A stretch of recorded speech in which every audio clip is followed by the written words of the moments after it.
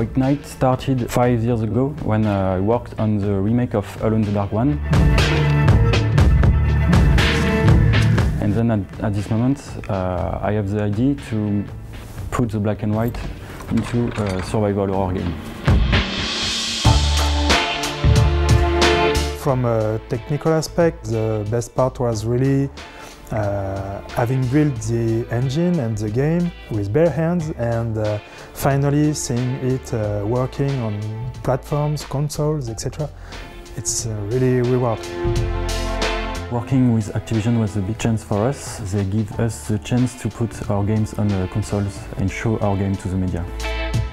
We had totally free hands regarding to creativity, and their approach was to ask us for what was the points we could enhance, and it was a question of quality, it was not a question of money, and that was really interesting.